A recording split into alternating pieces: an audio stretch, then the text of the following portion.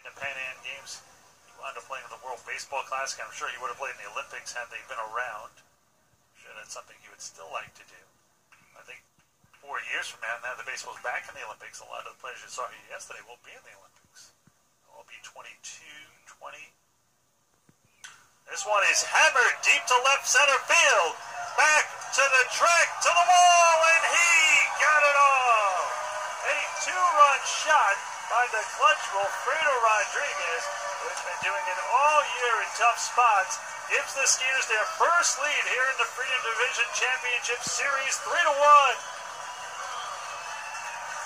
That one landed on top of the carousel, and as he fired up, Roy Merritt, the first one there to grid him. There's Barfield and company.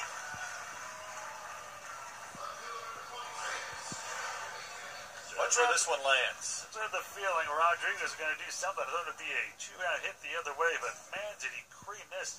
It's the top and the right side of the merry-go-round. That is not an easy shot.